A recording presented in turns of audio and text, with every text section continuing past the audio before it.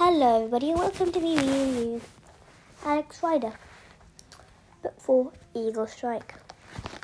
Chapter 8, Rue Britannia.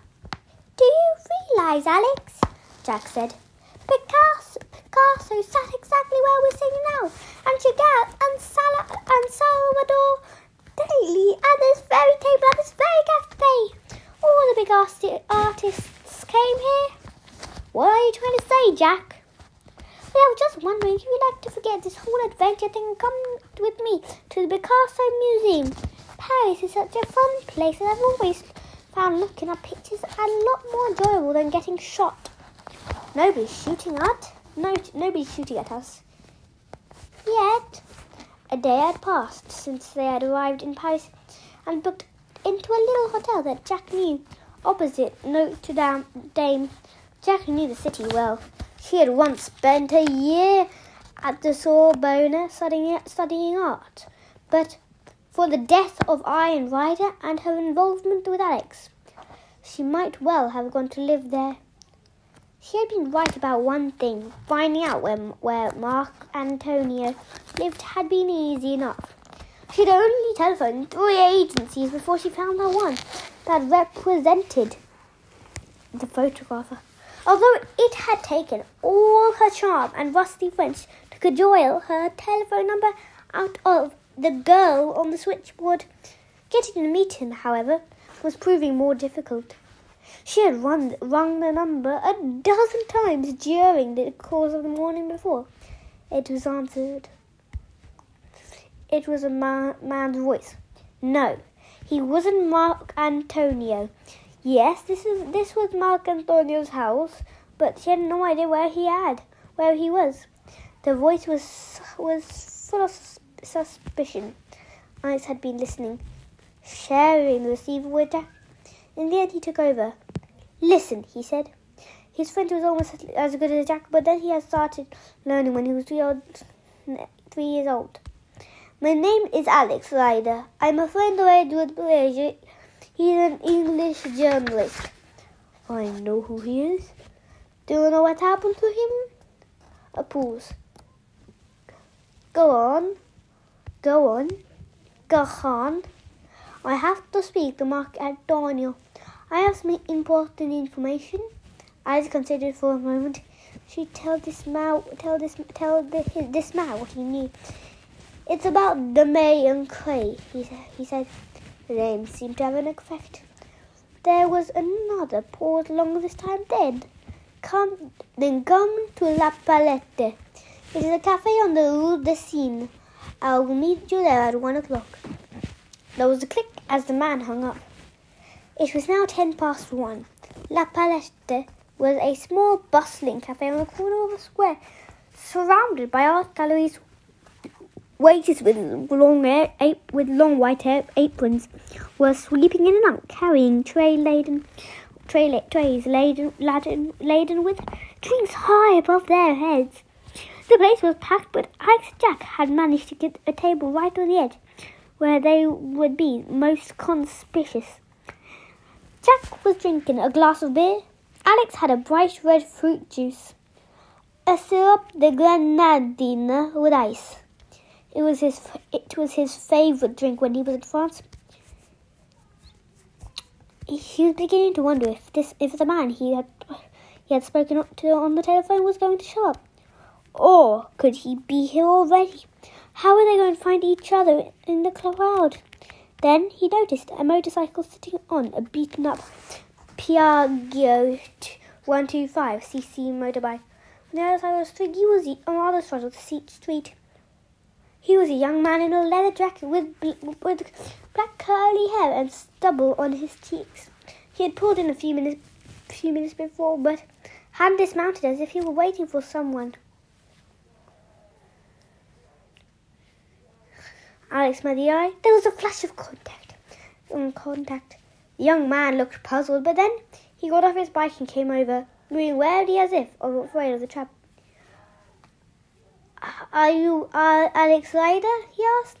He spoke English with an attractive accent, like an actor in a film. Yes, I wasn't expecting a child. What difference does it Jack demanded, coming to Alex's defence. Are you Mark Antonio? She asked. No, my name is Robert Guppy. Do you know where he is? He asked me to take you to him. Guppy glanced back at the piano, but I only have room for one. Well, you can forget it. I'm not letting Alex go on his own. It's all right, Jack. Alex cut in. He smiled at her. It looks like you get to visit the Picasso Museum after all. Jack sighed, then she nodded. All right, she said. But take care. Robert Guppy drove through Paris like someone who knew the city well or who wanted to die in it. He swerved in and out of the traffic, ignored the red lights and spun across intersections with the blare of car horns echoing all around. Alex found himself clinging on for dear life.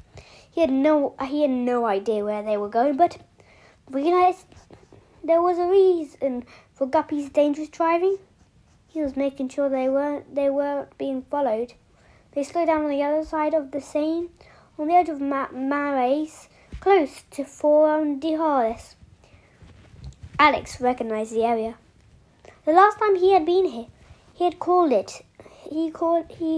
himself Alex's friend and had been accompanying the hideous Miss Stellenbosch on the way to the Point Blanc Academy. Now they slowed down and stopped in a street of typically Parisian houses, 6 stories high, with solid-looking doorways and tall frosted windows. Alex noticed the street signed Rue Britannia. The street went nowhere, and half the building looked empty and dilapidated. Indeed, the ones at the far end were shored up by scaffolding and surrounded by wheelbarrows and cement mixers with a plastic chute for debris. But there were no workmen in sight. Guppy got off the bike. He gestured at one of the doors. This way, he said. He glanced up and down the street one last time, then led Alex in. The door led to an inner courtyard with old furniture and a tangle of rusting bicycles. In one corner, Alex followed Guppy up a short flight of steps and through another doorway. He found himself in a large, high-ceilinged room with whitewashed walls and windows on both sides and a dark wood floor. It was a photographer's studio. There were screens, complicated lamps on metal legs and silver umbrellas. But someone was also living here.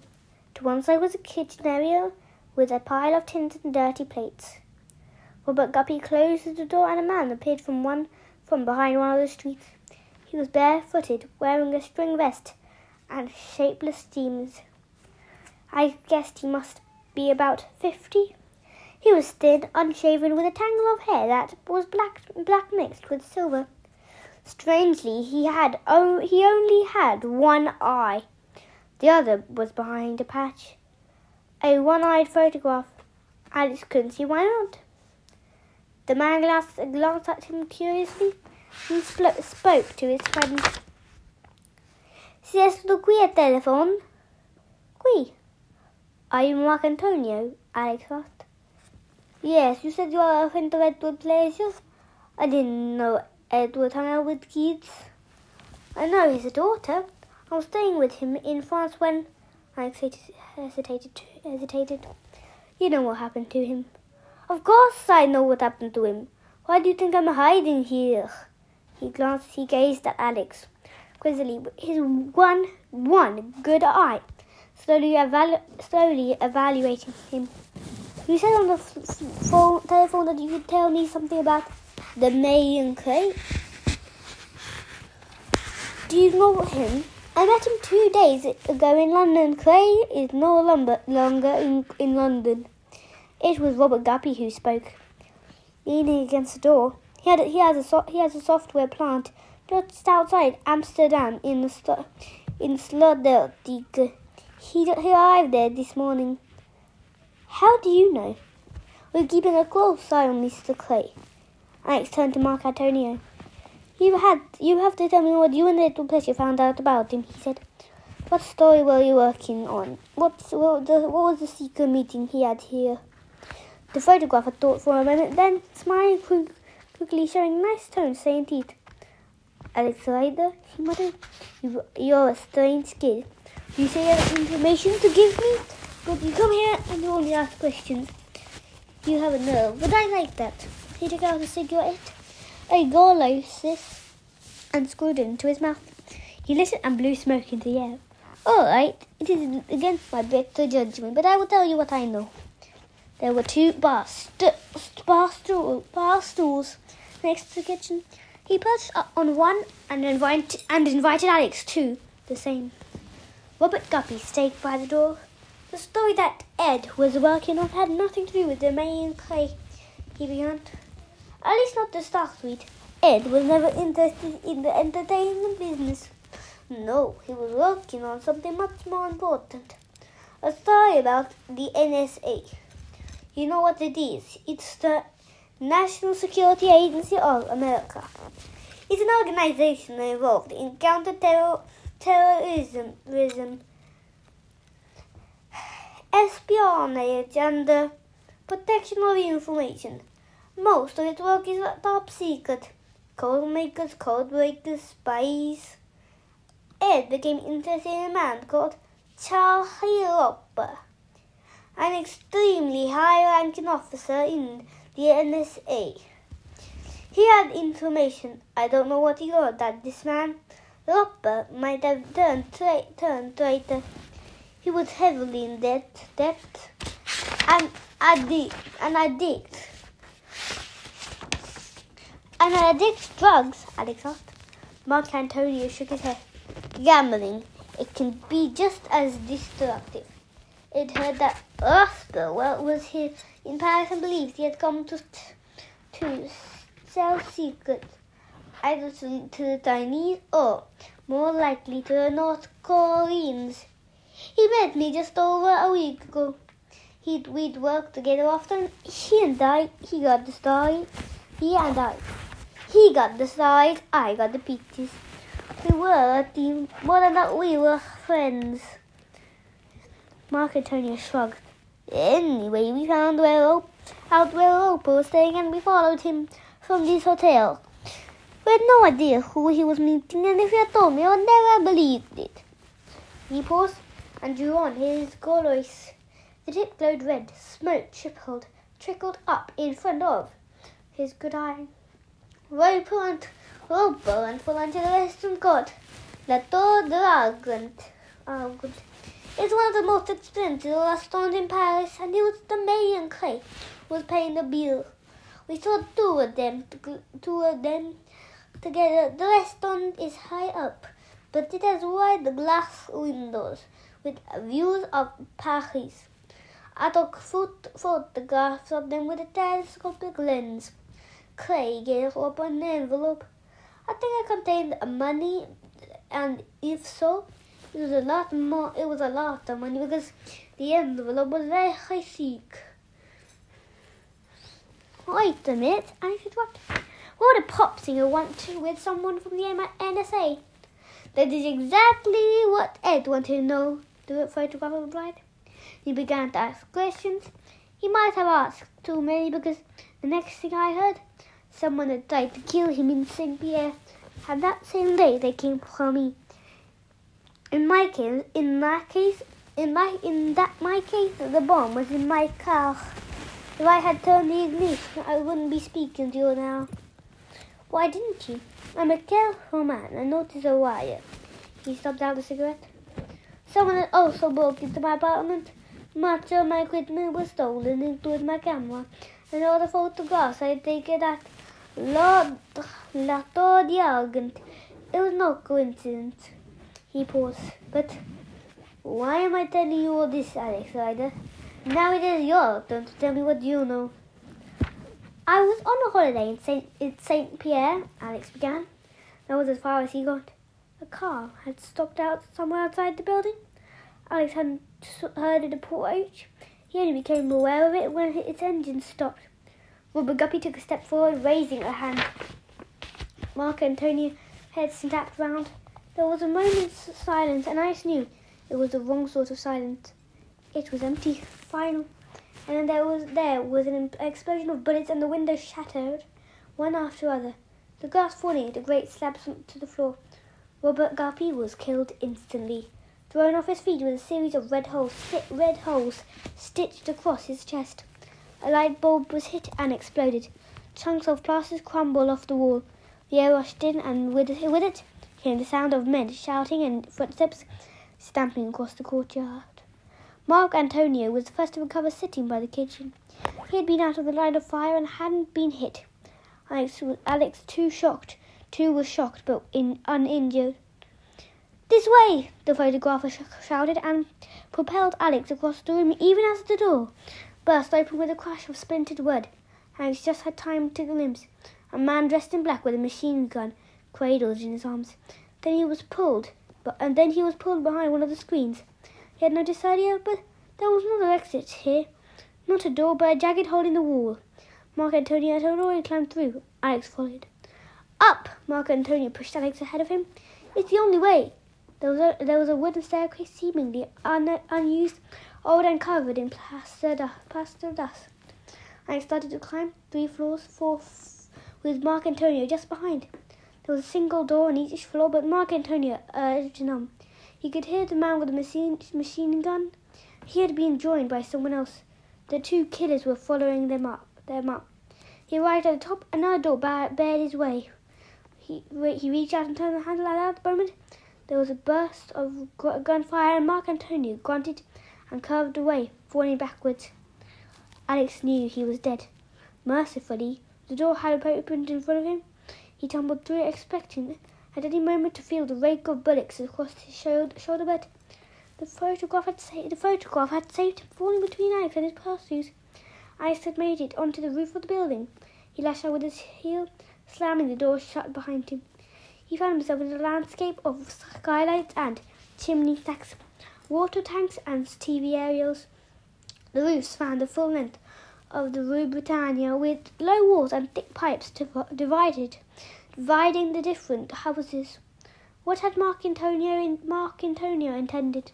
Coming up here? He was 6 floors above the street level. Was there a fire escape? A staircase leading down? Alex had no time to find out. The door flew open and the 2 men came in, moving more slowly now, knowing he was trapped. Somewhere deep inside Alex, a voice whispered, "Why couldn't they leave him alone?" They had come for Mark Antonio, not for him. He was nothing to do with this, but they knew they would have their orders. Kill the photographer and anyone associated with him. It didn't matter who Alex was. He was just a part of the package. And then he remembered something he had seen when he entered the Rue Britannia. And suddenly he was running without even being sure that he was going the right direction. He heard the clatter of machine gun fire and black tiles disintegrated centimeters behind his feet. Another burst. He felt a spray of bullets passing close to him, and part of a chimney stack shattered, showering him with dust. He jumped over a low partition. The edge of the roof was getting closer. The man behind him paused, thinking he had nowhere to go. Alex kept running. He reached the end and launched himself into the air. To the 2 men with the guns, it must have seemed that he had jumped to a certain death on the pavement 6 floors below, but Alex had seen building works, scaffolding, cement mixers, and orange pipe design to carry builders' debris from the different floors down to the street.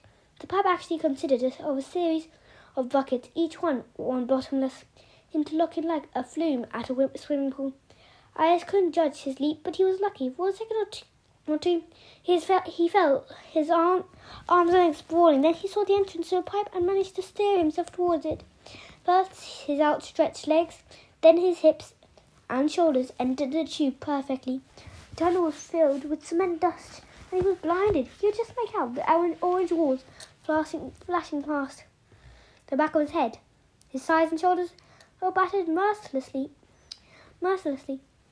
He couldn't breathe and realized with a sick dread that if the exit was blocked, he would break every bone in his body. The tube was shaped like a stretched out J. As Alex reached the bottom, he found himself slowing down. Suddenly he was spat out into the daylight. There was a mound of sand next to one of the cement mixes, and he started into it. All the breath was knocked out of him. Sand and cement filled his mouth, but he was alive. Painfully he got to his feet and looked up. The two men were still on the roof, far above him.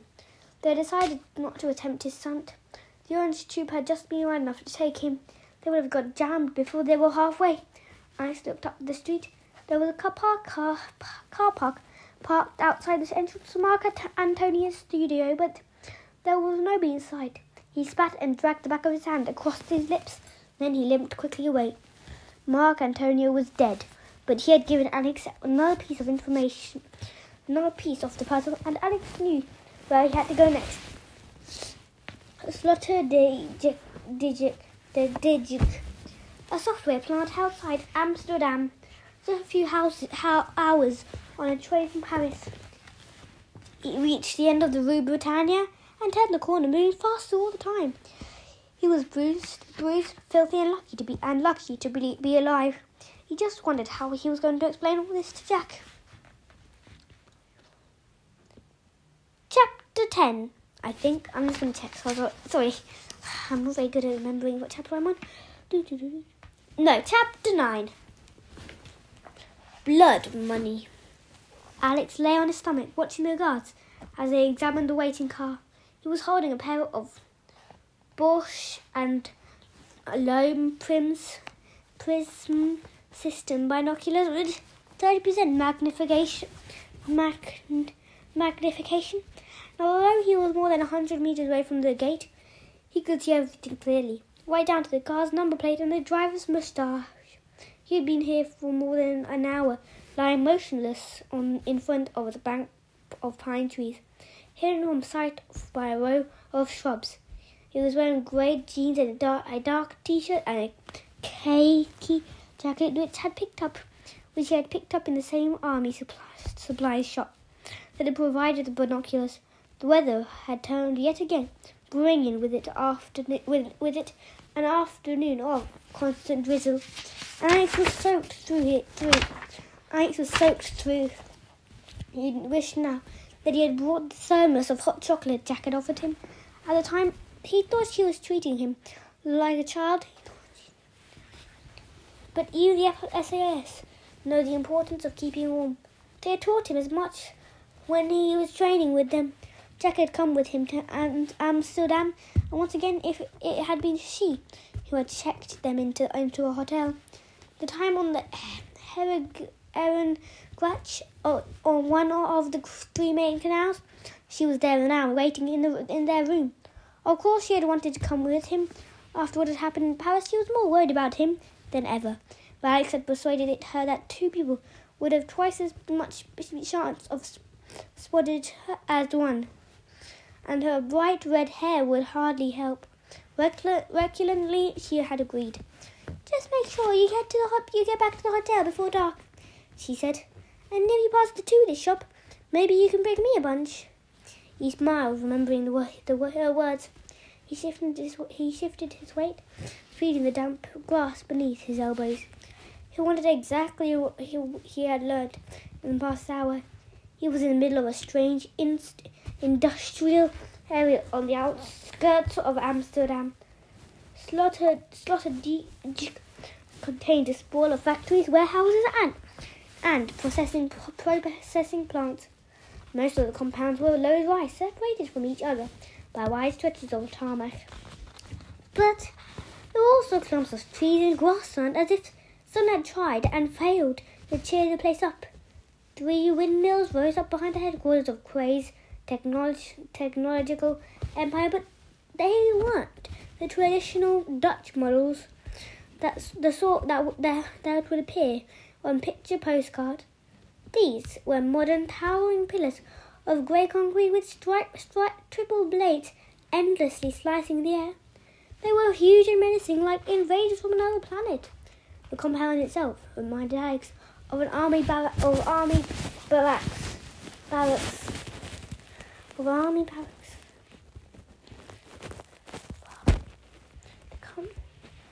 Or maybe a prison. It was surrounded by a double fence. The outer one topped with razor wire. There were guard towers at 50-meter intervals and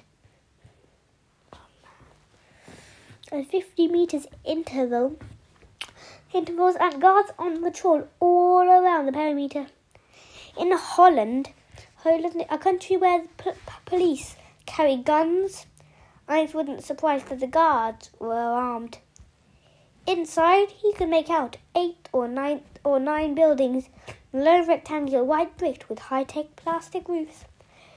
Various people were moving around, some of them transported in electric cars. He could hear the whine of the engines like milk floats. The compound had its own communication center with 5 huge satellite dishes mounted outside. Otherwise, it seemed to consist of laboratories, offices, and living quarters. A building stood out in the middle of it all, a glass and steel cube, aggressively modern in design. This might be the main headquarters, Alex thought. Perhaps he would find May and Cray inside. But how was he going to get in? He had been studying the entrance for the last hour. A single road led up to the gate with a traffic light at each end. It was a complicated process. When a car or truck arrived, it stopped at the bottom of the road and waited. Only when the first traffic light changed was it allowed to continue forward to the glass and brick guardhouse next to the gate. At this point, a uniformed man appeared and took the driver's ID, presumably to check it on a computer. 2 more men examined the vehicle, checking that there were no passengers. And that wasn't all.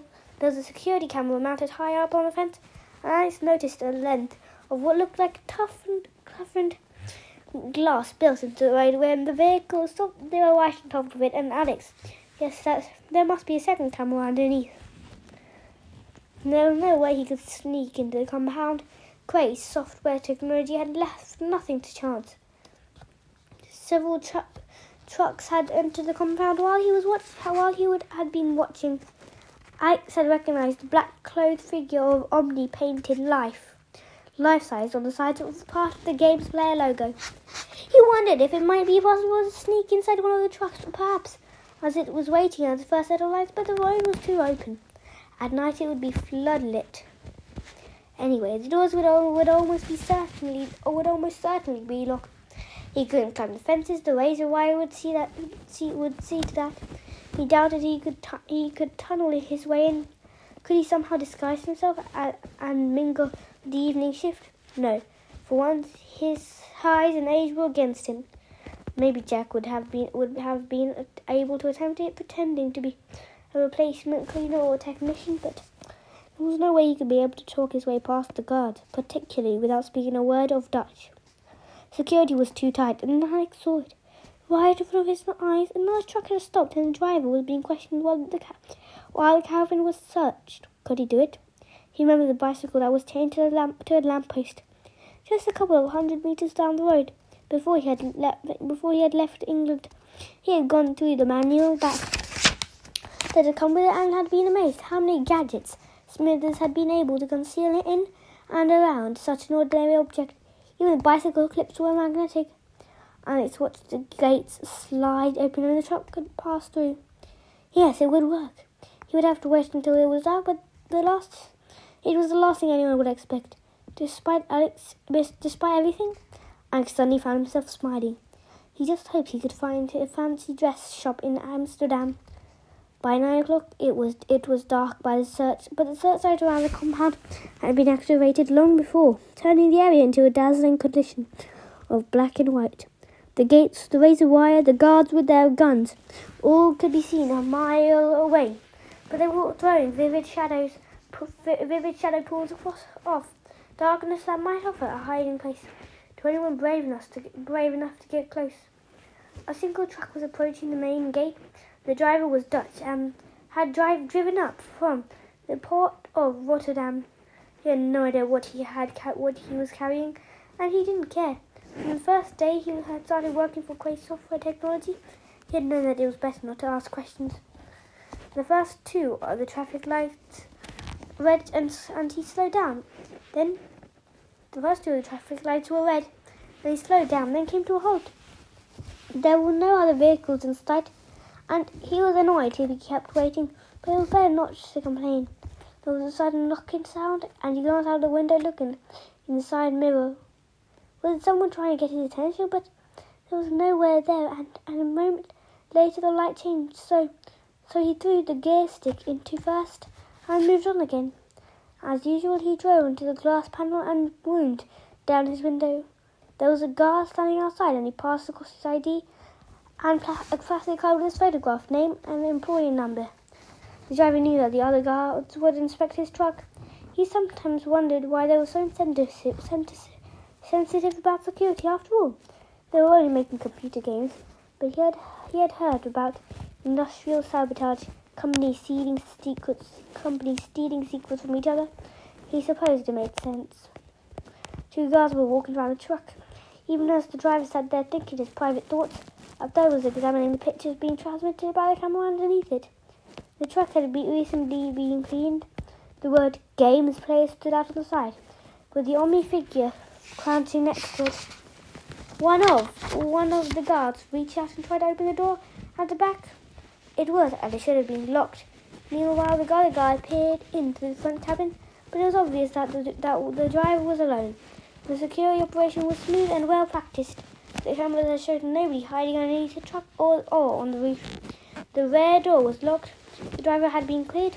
One of the guards gave a signal and the gate opened, electronically sliding sideways to let the truck in. The driver knew where to go without being told. About after 50 meters, he branched off the entrance road and followed a narrower track that had brought him to the unloading bay.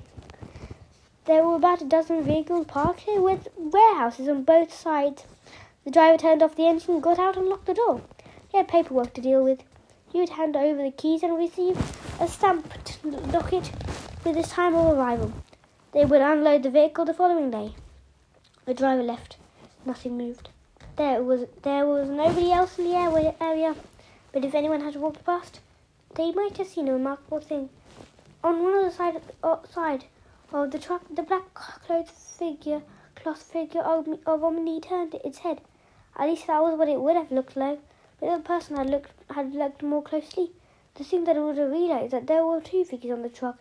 One was painted, the other was a real person, clinging impossibly to the metal panel in exactly the same position as the picture underneath. Alex Ryder dropped silently to the ground. The muscles in his arms and legs were screaming, and he wondered how much longer he would have been able to hold on. Smithers had supplied 4 powerful magnetic clips with the bike, and these were what Alex had used to keep himself in place. 2 for his hands, 2 for his feet. He quickly pulled off the black ninja suit he had bought that afternoon in Amsterdam, rolled it up and stuffed it into the bin. He had been in plain sight of the guards as the truck drove through the gate, but the guards hadn't looked too closely. He had expected to see a figure next to the games player, and that was just what they'd seen. For once, they'd been wrong to believe their eyes. Alex took stock of his surroundings. He might be inside the compound, but his luck wouldn't last forever. He didn't doubt that there would be other guards on patrol and other cameras too. What exactly was he looking for? The strange thing was he had no real idea, but something told him that if the May and Quay went in for all this security, then it must be because he had something to hide.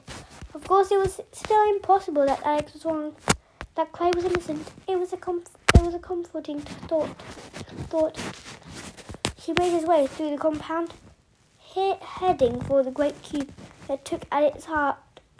He heard a whining sound and ducked into the shadows next to a wall. As an electronic car sped past with 3 passengers and a woman in blue overalls at the wheel, he became aware of activity somewhere ahead of him. An open area, brilliantly lit, stretched out behind one of the warehouses. A voice suddenly echoed in the air, amplified by a speaker system. It was a man speaking, but in Dutch. Alex couldn't understand a word. Moving more quickly, he hurried on, determined to see what was happening. He found a narrow alleyway, but between 2 of the buildings and ran the full length. Grateful for the shadows of the wall at the end, he came to a fire escape, a metal staircase spiraling upwards, and threw himself breathlessly behind it. He could hide here, but looking between the steps, he had a clear view of what was happening ahead. There was a square of black tarmac with glass and steel office blocks on all sides. The largest of these was the cube that Alex had seen from outside. The mayor and Cray standing in front of it, talking animatedly to a man in a white coat with 3 more men just behind him. Even from a distance, Cray was unmistakable. He was the smallest person there, dressed in yet another designer suit. He had come out to watch some sort of demonstration. About half a dozen guards stood, waiting, dotted around the squares. Harsh white lights were being beamed down from 2 metal lights, the 2 metal towers that Alex hadn't noticed before. Watching through the fire escape, Alex saw that there was a cargo plane in the middle of the square. It took him a moment or two to accept what he was seeing. There was no way that the plane could have landed there. The square was only large enough. The square was just wide enough to contain it, and there wasn't a runway inside the compound. As far as he knew, it must have been carried here on a truck, possibly assembled on site. But what was it doing here? The plane was an old-fashioned one. It had propellers rather than jets, and wings high up, almost sitting on top of the main body. The words "Millennium Air" were painted in red along the fuselage and on the tail. Cray looked at his watch. A minute later, the loudspeaker crackled again with another announcement in Dutch. Everyone stopped talking and gazed at the plane. Alex stared. A fire had started inside the main cabin. He could see flames flickering behind the windows. Grey smoke began to seep out of the fuselage, and suddenly one of the propellers caught alight. The fire seemed to spread out of control in seconds, consuming the engines and then spreading across the wing. I waited for someone to do something. If there were any fuel in the plane, it would surely have exploded at any moment, but nobody moved. Gray seemed to nod. It was over as quickly as it had begun. The man in the white coat spoke into a radio transmitter, and the fire went out. It was extinguished so quickly that if Alex hadn't seen it with his own eyes, he wouldn't have believed it was there. In the first place, they didn't use water or foam. There were no scorch marks and no smoke. One moment the plane had been burning, the next it wasn't. It was as simple as this. It was as simple as that. Simple as that. Gray and the 3 men with him spent a few seconds talking before turning and strolling back into the cube. The guards in the square marched off. The plane was left where it was. Alex wondered what on earth he had got himself into. This had nothing to do with computer games. It made absolutely no sense at all. But at least he had spotted the May and Cray.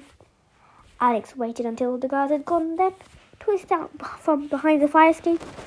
He made his way as quickly as he could around the square, keeping in the shadows. Cray had made a mistake. Breaking into the compound was virtually impossible, so he had worried less about security on the inside. Alex had spotted any cameras, and the guards in the tower were looking out rather than in. For the moment, he was safe.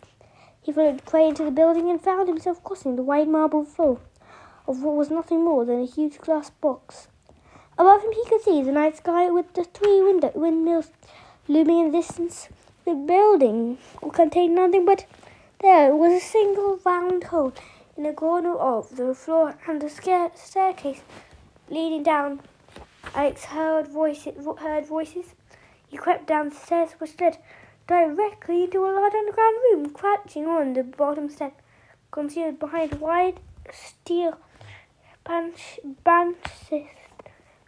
banisters. He watched. The room was open plan with a white marble floor and corridors leading off in several directions. The architecture made him think of a vault in an ultra-modern bank. There were gorgeous rugs in the fireplace. The Italian furniture had a dazzling white beige-stained grand piano could have come out of a palace. To one side was a curving desk with 3 computers and a wireless printer. All the lighting was at foot level, giving the room a bizarre, unsettling atmosphere, with all the shadows going the wrong way. A portrait of the Mayor Quay holding a white poodle covered an entire wall. The man himself was sitting on a sofa, slipping a bright yellow drink. He had a cherry on a cocktail stick, and Alex watched him pick it off with his perfect white teeth and slowly eat it. The 3 men from the square were with him, and Alex knew at once he had been right all along, that Quay was indeed at the centre of the web. One of the men was Yasen Horowitz, wearing jeans and a polo neck. He was sitting on the piano stool, his legs crossed. The second man stood near him, leaning against the piano. He was older, with silver hair and a sagging, pock-marked face. He was wearing a blue blazer with a striped tie that made him look like a minor official in a bank or a cricket club. He had large spectacles that had sunk into his face, as if it was a damp clay. He looked nervous, the eyes behind the glass circles blinking frequently. The third man was darkly handsome, in his late 40s, with black hair, grey eyes, and a jawline that was square and serious. He was casually dressed in a leather jacket and an open-necked shirt, and seemed to be enjoying himself. Quay was talking to him. "I'm very grateful to you, Mr. Roper. Thanks to you, Eagle Strike can now proceed on schedule." Eagle Strike. That's the name of the book. So all of this has got to do with the book. Good Eagle Strike then seems like an explosion in the front cover with Alex Rider on a bike, and all I can see is his butt, shoe, legs, and knees. Let's come on with Eagle Strike. Mr. Roper, this was the man that Quay had met in Paris. Alex had a sense that everything had come full circle. He strained to hear what the 2 men were saying. "Hey, please call me Charlie," the man spoke with an American accent. "There's no need to thank me, the Mayor. I enjoy doing business with you." "I do have a few questions," Quay murmured. Alex saw him pick up an object from a coffee table next to the sofa. It was a metallic capsule, about the same shape and size as a mobile phone. "As I understand, the gold code changes daily. Presumably the flash drive is currently programmed with today's code. But if Eagle Strike were to take place 2 days from now, just plug it in. The flash drive would update itself," Roper explained. He had an easy, lazy smile. "That's the beauty of it. First, it'll burn through the security system. Then it'll pick up the new codes, like taking candy from a baby. The moment you have the codes, you transmit them back through Millstar and you're set. The only problem that you have, like I told you, is this little matter of the finger on the button." "Well, we've already solved that," Quay said.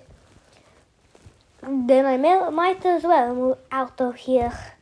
Just give me a couple more minutes of your valuable time, Mr. Roper, Mr. Charlie, Quay said. He sipped his cocktail, licked his lips, and set the glass down. "How can I be sure that the flash drive will actually work?" "You have my word on it," Roper said. And you'll certainly pay me enough?" "Indeed so. $500,000 in advance." And $2 million now, however." Quay paused and pursed his lips. "I still have one small worry on my mind." Alex's legs had gone to sleep as he crouched, watching the scene from the stairs. Slowly he straightened it out. He wished he understood more of what they were saying. He knew a flash drive was a type of storage device used in the computer technology, but who or what was Millstar, and what was Eagle Strike? "What's the problem?" Roper asked casually. "I'm afraid you are, Mr. Roper." The green eyes in Quay's round, babyish face were suddenly hard. You're not as reliable as I hoped. When you came to Paris, you were followed. That's not true. An English journalist found out about your gambling habit. He and a photographer followed you to La Tour de Gargant. Quay held up a hand to stop Robert interrupting. I have dealt with them both, but you have disappointed me, Roper. Mr. Roper, I wonder if I can still trust you. Now you listen to me, the man, Roper spoke angrily. We had an idea. I work with your technical boys. I gave them the information they needed to load the flash drive, and that's my part of it all over. How you're going to get to the VIP lounge, and how you actually activate the system. That's your business, but you owe me $2 million. And this journalist, whoever he was, doesn't make any difference at all. Blood money, Quay said. What? That's what they call money paid to traitors. I'm not traitor, Roper growled. I needed the money, that's all. I haven't betrayed my country, so quit talking like this. Pay me what you owe me, and me walk out of here. Of course I'm going to pay you what I owe you, Gray smiled. You'll have to forgive me, Charlie. I was thinking aloud. He gestured, his hand falling back limply. The American glanced around, and I saw that there was an alcove to the side of the room. It was shaped like a giant bottle with a curved wall behind. A curving glass door in front. Inside was a table, and on the table a leather attache case. Your money is there. It was in there. Faye said, Thank you. Neither Yasan Gregorowitz, nor the man with the spectacles, had spoken throughout all of this. But they watched intently as the American approached the alcove. There must have been some sort of sensor built into the door, because it slid open automatically. Roper went up to the table and opened the case. I heard the two locks click up. Then Roper turned around. I hope this isn't a joke. This isn't your idea of a joke, he said. This is empty. Quay smiled at him from the sofa. Don't worry, he said. I'll fill it. He reached out and pressed a button on the coffee table in front of him. There was a hiss, and the door of the alcove slid shut. Hey! Roper shouted. Quay pressed the button a second time. For an instant, nothing happened. And realized he was no longer breathing. His heart was beating at twice its normal rate. There was something bright and silver dropped down from somewhere high up into the close of the room, landing inside the case. Roper reached in and held up a small coin. It was a quarter, a 25-cent piece. Quay, what are you playing at? He demanded. More coins began to fall into the case. Alex couldn't see what was happening, but he guessed that the room was like a bottle, totally sealed apart from a hole somewhere above. The coins were falling through the hole, the trickling rapidly, turning into a cascade.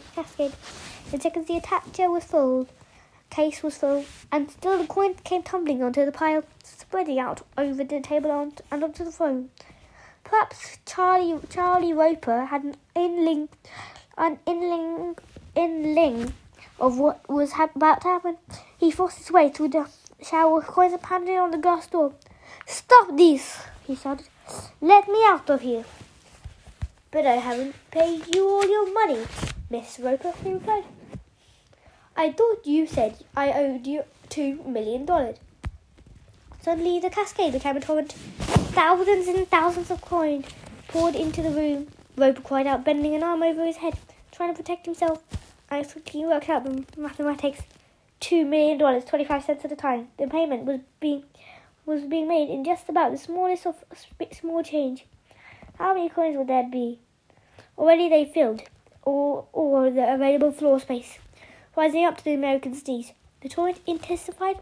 Now the Russian coins were solid, and Roper's screams were almost drowned out by the clatter of metal against metal. Alex wanted to look away, but he found himself fixated. His eyes wide with horror. He could barely see the man anymore.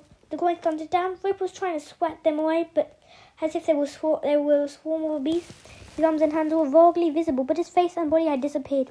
He lashed out with a fist, and like saw a smear of blood appear on the door. The toughened glass wouldn't break. The coins oozed forward, filling every inch of space. It was up higher and higher. Roper was invisible now, sealed into the glittering mass. If he was still screaming, nothing more could be heard.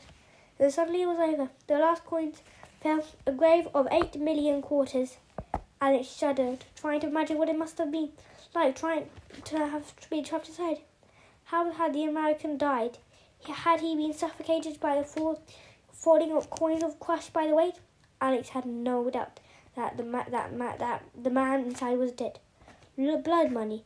Cray's sick joke couldn't have been more true. Cray laughed. That was fun, he said. Why did you kill him? The man in spectacles had spoken for the first time. He had a Dutch accent, but his voice was family. Because he was careless, Henrik, Cray replied. We can't make mistakes, not at this late stage, and it's not as if I break any promises. I said I'd pay him $2 million, and if you want to open the door and count it, $2 million is exactly what you'll find.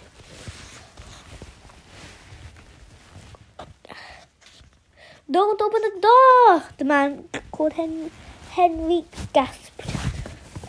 No, I think it'll be a bit messy, Cray smiled. Well, we've taken care of Roper. We've got the flash drive. We're all set to go. So why don't we have another drink? Still crouching at the bottom of the stairs, Alex gritted his teeth, forcing himself not to panic. Every instinct told him to get up and run, but he knew what he had to take care. What he had seen was almost beyond belief. But at least his mission was now clear. He had to get out of the compound, out of slaughter ditch, and back to England. Like it or not, he had to go back to MI6. He knew now that he had been right all along, and that DeMay and Cray was both mad and evil. All his posturing, his many charities, and his speeches against violence was precisely that, a facade. He was planning something that he would call Eagle Strike, whatever it was. It would take place in 2 days' time. It involved a security system and a VIP lounge. Was he going to break into an embassy? It didn't matter. Somehow he would make Alan Blunt and Miss Jones believe him. There was a dead man called Charlie Roper, a connection with the National Security Agency of America. Surely Alice had enough information to persuade them to make an arrest. First, he had to get out. He turned just in time to see the figure looming above him. It was a guard coming down the stairs. Alex started to react, but he was too late. The guard had seen him. He was carrying a gun. Slowly, Alex raised his hands. The guard gestured and Alex stood up, rising above the stair rail. On the outside of the room, DeMay and Cray saw him, his face lit up with delight. Alex Ryder! He exclaimed. I was hoping to see you again. What a lovely surprise! Come on over and have a drink, and let me tell you how you're going to die. Right, everybody, that's the end of me reading you Alex Ryder book 4, and now we know that there's Eagle Strike is actually a project. It's not actually where DeMay and Cray. Well, this is my prediction of the book when I heard about DeMay and Cray was man and evil. Just when we were reading this book now, I thought the Eagle Strike was a plan where DeMay and Cray was going to get an eagle, put it under his control with a remote control device, and the eagle is going to strike Alex. So I thought that's why it's got to call Eagle Strike, but it's not. And this is the perfect hero. Genuine 21st century stuff. So this was created last year. I mean, it could have been created a few weeks ago, last 2 months. So bye bye everyone, and thank you for listening to this.